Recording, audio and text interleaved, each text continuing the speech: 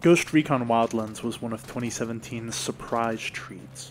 While I didn't play it until later, and can't speak to reports of a rocky launch, I found that its arcadey blend of open-world exploration, tight shooting, and Metal Gear Solid 5 light stealth was a winning combination, reminding me of the open-world sandboxes of yesteryear, like Mercenaries, Playgrounds of Destruction, and Just Cause. I say this so you know where I'm coming from. I'm not a Ghost Recon hater. Far from it. I thoroughly enjoyed the last game in the series, and I expected Breakpoint to be a blast. I take absolutely no pleasure in saying this.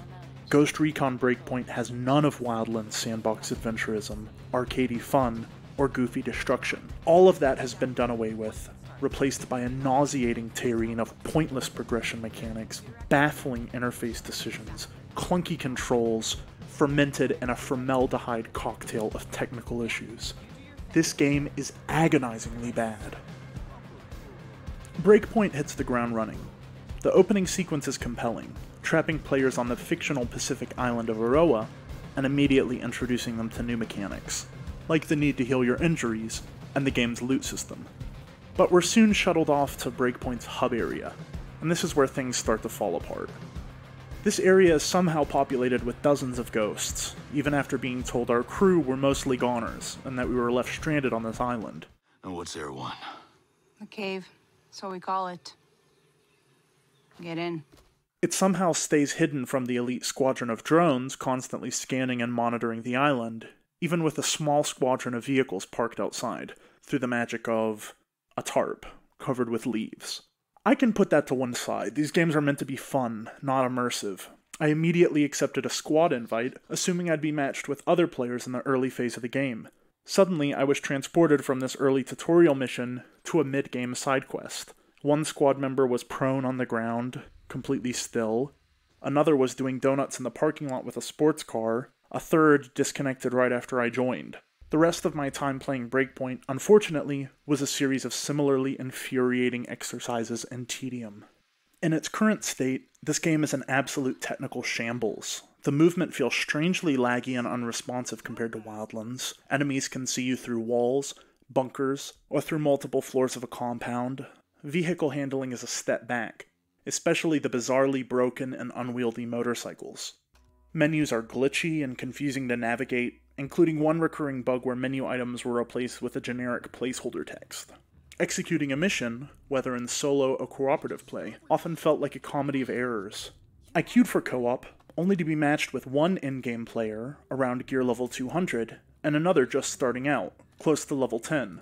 When I left to commandeer a helicopter, upon my return, one squad mate complained that they were stuck, and then disconnected. This may seem like a minor quibble, but they add up into an experience that feels frustratingly unpolished.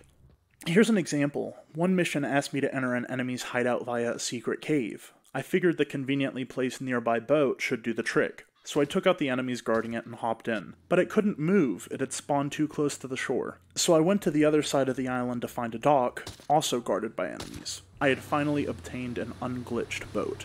When I entered the cave, the enemies spotted me and I broke stealth. But as I clambered onto the main platform, I noticed none of the enemies were moving. They were just standing there completely still. 3 enemies ran out, one by one, somehow oblivious to me standing directly in front of them. The rest of my opponents stayed behind cover, waiting for me to pick them off. None of the friendly NPCs seemed to react in any way to the massacre they just witnessed, but whatever, I just wanted to find the mission objective. But there was no mission objective. I trawled the whole base without a clue, I went into the menu to find and pin the objective, and when I returned, the game informed me my goal was # objective name. At first, I couldn't go an hour without experiencing a technical issue. Then it was every 30 minutes. Then they seemed to unfold, one after another, all in the course of a single mission, making some virtually unplayable. And even when the game is functioning as intended, the AI is so dreadful that any semblance of challenge disappears. It's not all bad, mind you. The shooting mechanics are mostly competent, and there's a large variety of weapons. The Ghost War mode added to Wildlands is available at launch, and it's much more fun than playing the campaign. But the PvP element has been curiously stripped back too, with much smaller map sizes than those found in its predecessor. Despite it being more enjoyable than the campaign, Ghost War ultimately suffers from its reduced scope, and feels like another retrograde step for the franchise. I want to touch on progression. Breakpoint has a massive world, and kudos to Ubisoft Paris for how varied and interesting it can be to navigate. But did we really need another loot shooter? The Division 2 and Borderlands 3 are great examples of how this now ubiquitous genre can combine satisfying combat, special abilities, and addictive mountains of loot. But Ghost Recon didn't need to be The Division. It just needed to be more Ghost Recon, and embrace the arcadey hop-in and hop-out co-op chaos that made Wildlands such a delightful romp. Instead, Breakpoint is loaded with completely pointless progression mechanics that are totally at odds with its core design. Players are encouraged to always use the piece of gear with the highest score, no matter what. If you try to switch to something else, the game places a bright red down arrow next to it, flagging it as inferior.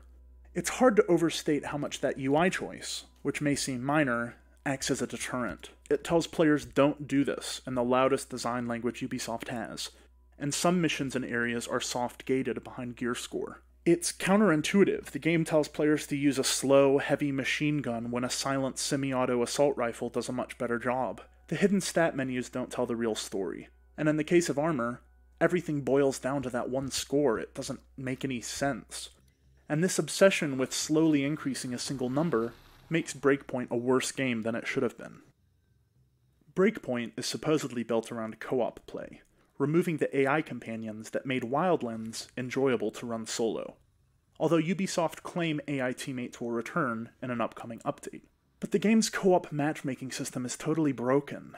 At gear score 40, I was matched up with 3 players ranging from 150 to 250. They asked me to help clear a mission with them, so I did. It was the final mission of the campaign. I saw the last cutscene of the game, and the main mission counted as completed in my log. Over the next hour, I gained dozens of levels in gear score as the experienced players guided me through these in-game areas, chuckling about how broken and buggy our experience was along the way. After they departed, I queued again, and was matched with 3 other players with completely different gear scores. The game claims to scale levels, but the reality is that I gained dozens of gear levels in 1 hour with an endgame party, and 2 gear levels in an hour with a party closer to my level. Matchmaking in this game, like everything else, is buggy and broken. I don't have anything good to say about Breakpoint's sound design. Enemies frequently repeat voice lines and radio calls. Audio is muddled and confusing. Positionality is poor. The mix is unusual. There's a strange lack of clarity. Everything tends to linger in the mid to low end. The soundtrack is quite good, though. A guitar-based track that kicks in when Nomad is being hunted by the relentless wolves is suspenseful and exciting. The pounding, industrial drums are excellent, recalling Trent Reznor and Atticus Ross's film scores, as well as the classic Fragile album by 9 Inch Nails. Unfortunately, the score often recedes into the mix and loses its impact. As for narrative, it veers between ridiculous, predictable, and boring. John Bernthal's much hyped performance as Walker, the centerpiece of Breakpoint's marketing campaign, brings nothing interesting to the table. He's hammy and forgettable. Other characters try to give their all, but the material they're provided is confusing and ill-conceived. At one point, a flashback shows player character Nomad and Walker in a village on an operation gone wrong. They discover another soldier who killed an innocent woman. He claims she was armed. We point out that she clearly wasn't. The soldier pulls a knife and wraps the woman's dead hands around it. I don't know whether I should laugh or cry. No, she had a weapon. See? She left me no choice. You gotta be kidding me. Another plot point reveals that the deadly swarm of killer drones, commanded by Walker, were designed only for the purpose of pollination. A robo-bee, if you will. I felt the blood pooling in the back of my head. No. We made artificial birds to do the job of bees. Pollination. Bad games, like bad movies, are exhausting, because they forever rob people of their valuable free time. I will never recover the 20 hours I spent with Ghost Recon Breakpoint. I implore you not to make the same mistake. If you want a gritty third-person shooter with a strong loot grind, go play The Division 2. If you want a fun, arcadey, open-world co-op romp, go play Ghost Recon Wildlands. There's no reason for anyone to play this game. I'm giving Ghost Recon Breakpoint a 3 out of 10. They got you. Operation is a failure.